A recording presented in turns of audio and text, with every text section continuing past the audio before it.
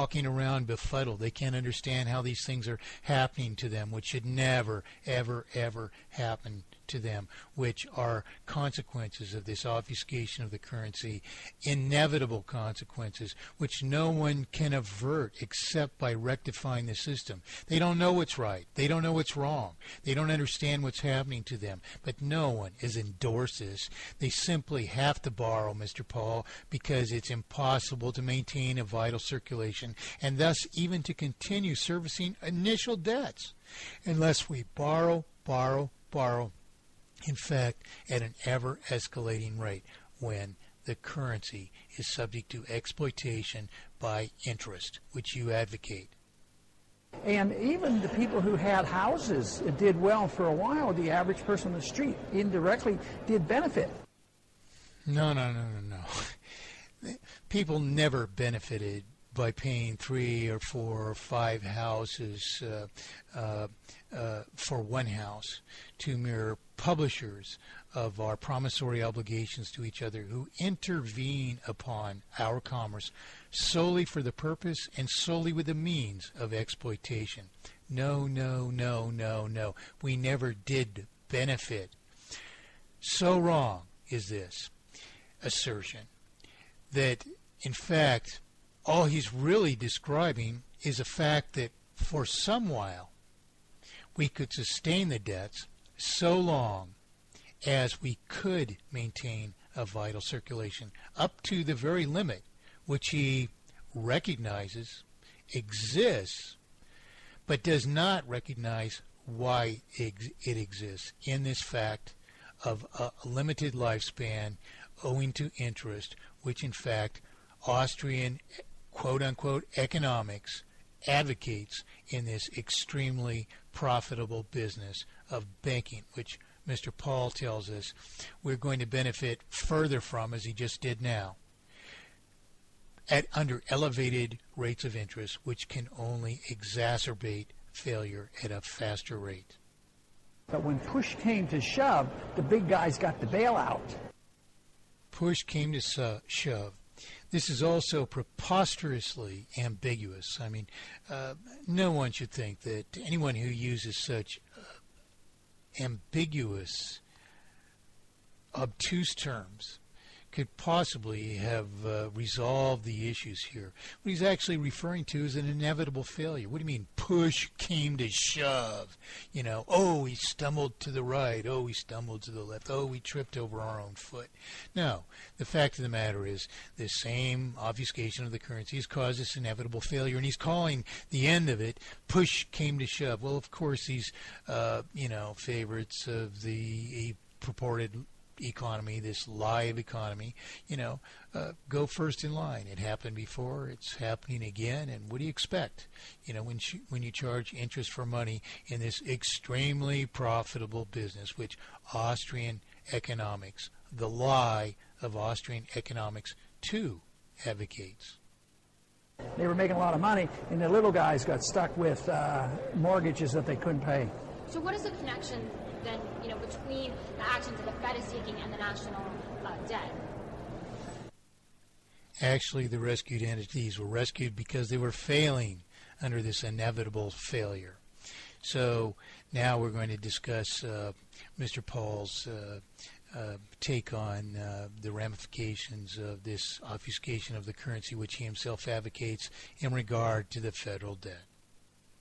Well, we wouldn't have a national debt like that. It would automatically stop. If the Fed couldn't create money, if we were spending too much and we didn't want to raise taxes, we'd go to the market and we'd borrow.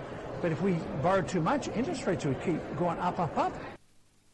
It's so preposterous to fathom what he's asserting here that it's just difficult to fathom this with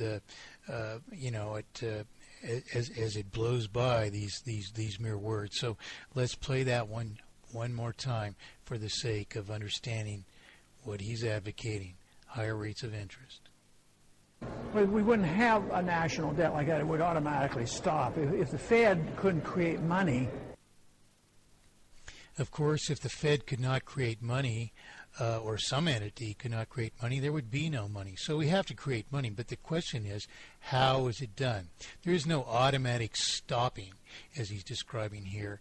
The only thing that can arrest perpetual accumulation of federal debt is elimination of federal overspending, which is accomplished only by mathematically perfected economy, and eradication of interest, which is accomplished by mathematically perfected economy. So mathematically perfected economy solves these things. But Mr. Paul is not even citing the principles, the ramifications, the causes, which all have to be resolved into an effective actual solution here. If we were spending too much and we didn't want to raise taxes, we'd go to the market, we'd borrow. And how exactly would that be any different than borrowing from the Fed, as he's about to tell us? But if we borrowed too much, interest rates would keep going up, up, up. There you have it. Exactly what he said for all these years would have staved excessive borrowing, but which could only necessitate further borrowing, because greater sums of interest relative to any existent sum of debt would have to be reborrowed back into circulation to maintain a vital circulation, thus exacerbating the failure by higher rates of interest, which multiply debt at a faster rate.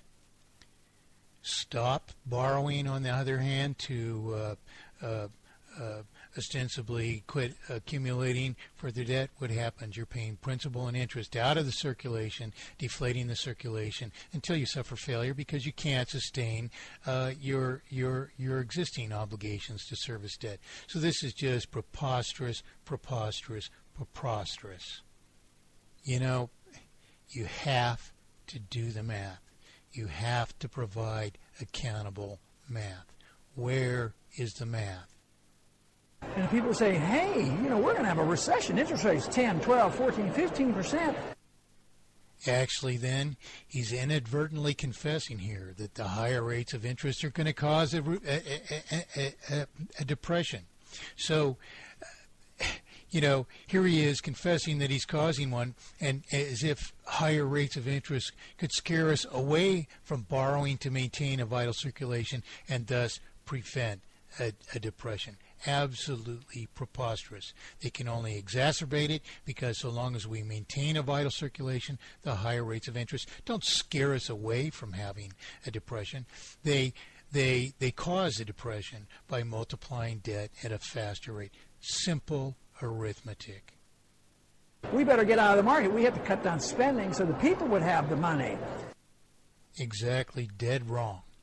Higher rates of interest transfer possession of all the money to the banks as we pay principal and higher rates of interest out of circulation, more so than we would lower rates of interest. Again, they exacerbate failure, they exacerbate exploitation, and they increase the rate of failure to terminal failure.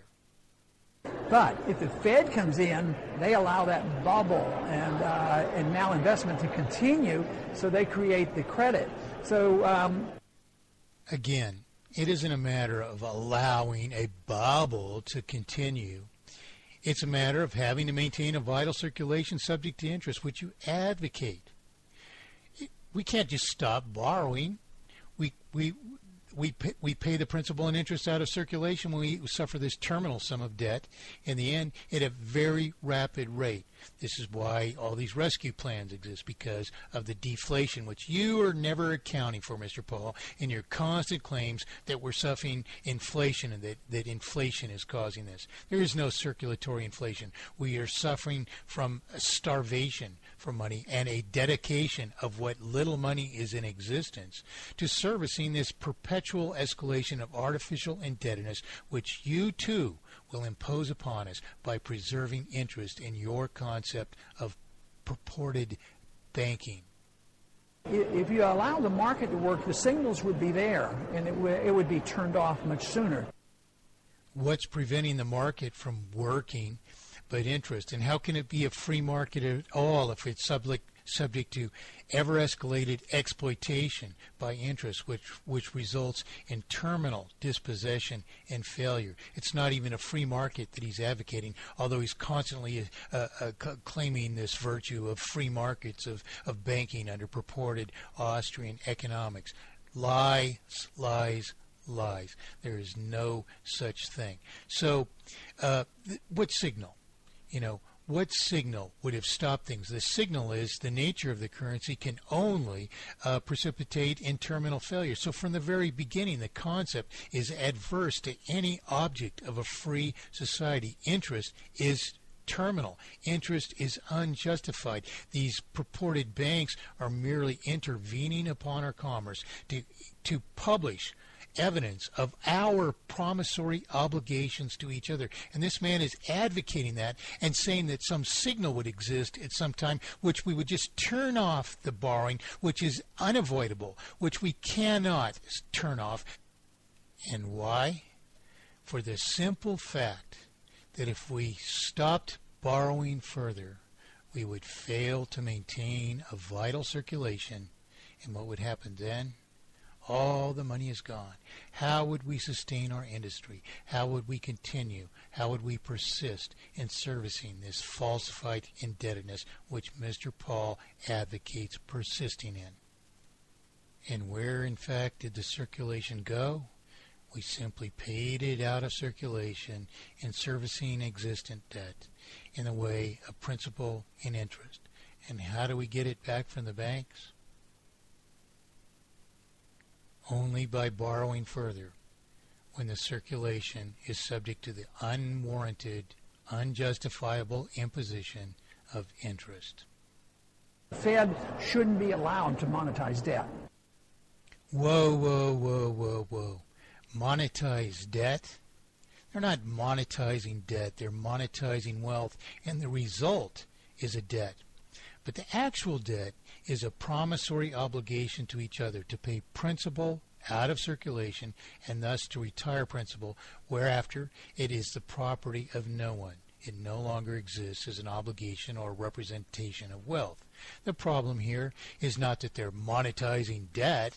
The problem here is they're obfuscating our promissory obligations to each other into a debt to this purported banking system, the very thing that you advocate, Mr. Paul, when the banking system never gave up any lawful consideration by which such a debt could possibly be construed to exist. No such debt does exist. So this is just laundering the principal into their unwarranted and unjustifiable possession is enough of a crime against us. But then to multiply that as if some earned wealth and possession was at risk to ostensibly justify interest, and to multiply debt by interest then into terminal debt, which you assume somehow could just be avoided by simply stopping borrowing when this is an obligation to pay more than exists in circulation out of circulation, and to borrow that back merely to maintain a circulation so that we can persist in servicing our existing sum of debts. I'm sorry, your whole idea is absolutely preposterous, and you can't even provide the simple arithmetic which could possibly justify your assertions. And the Fed, again, under fire for the second round of quantitative easing also. The need for quantitative easing or stimulus of the purported economy, the lie of economy, which can only impose ever-escalating cost upon us until it dispossesses us of everything by artificial multiplication of indebtedness. This idea of quantitative easing is a necessity, in, if you will, in the later stages of the lifespan of this finite lifespan, because debt has multiplied artificial indebtedness in proportion to a circulation and remaining capacity to pay. And so in exceeding the creditworthiness of the people to borrow further to maintain a vital circulation, we're deflating the circulation, paying out of circulation our constant obligation to service this escalated sum of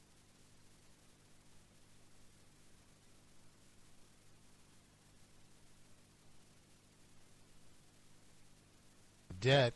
And so, being as we're unfit to borrow further to maintain a vital circulation, the only viable medium for maintaining a vital circulation is spending money into circulation to the government in debt, which isn't even being serviced, which is what we call this. We use this ambiguous term for quantitative easing. What this is